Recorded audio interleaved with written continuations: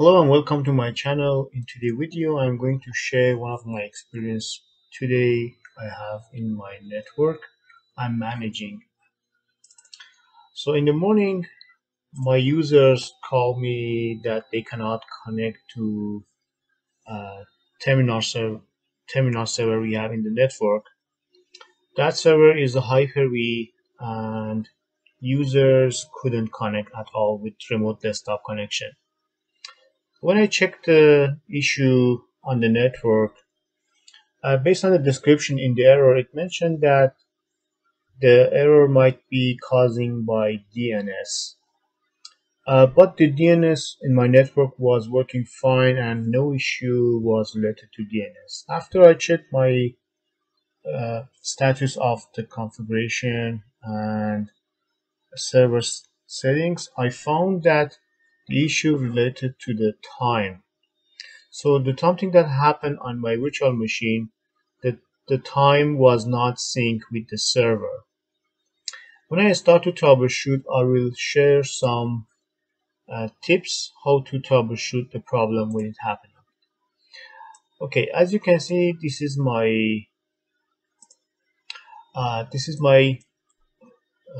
client. That's my lab, and this is my domain controller.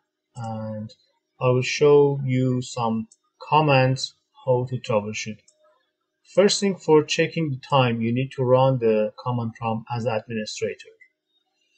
The first command you can check is net time command, which is show you what is the system time on your client machine.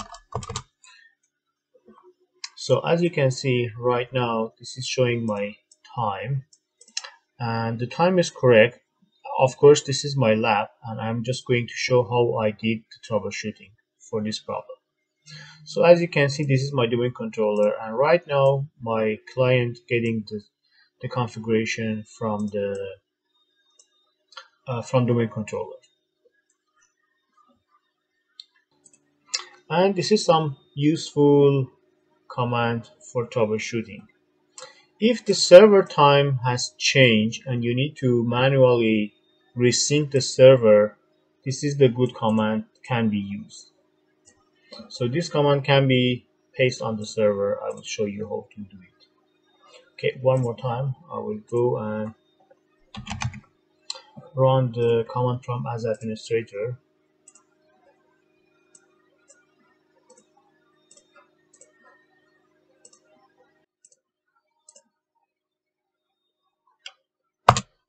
So this is the first command you can run to synchronize the time on the server.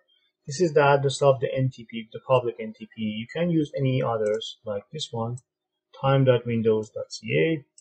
The next command is w32 config update. So because the time is configured, you need to update it. I will update this one, and then you can resync the time. So it forced to syncing with the NTP.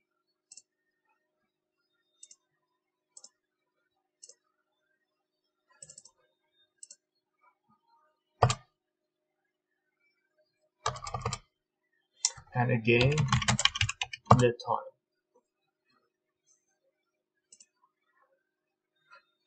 time. This command is very useful, and it forced my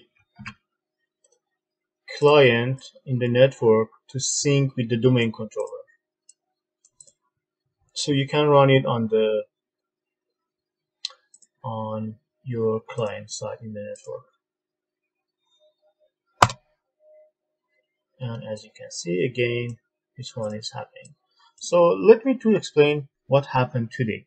So after I configure and set all these times, I see still my time is not correct on my client side, but on the server the time was correct. After I did more investigation, I found that my virtual machine, which was running on the Hyper-V, there is a setting in the Hyper-V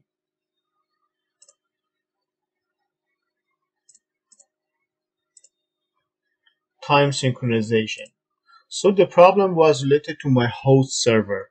So the time on my host server was changed, and when this check is on, it forced the virtual machine to sync the time with the host server. And the problem, after I check this one and I resync and force the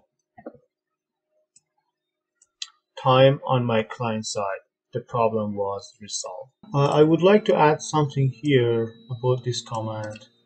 This one showing us the difference between our server or our computer time with the NTP time.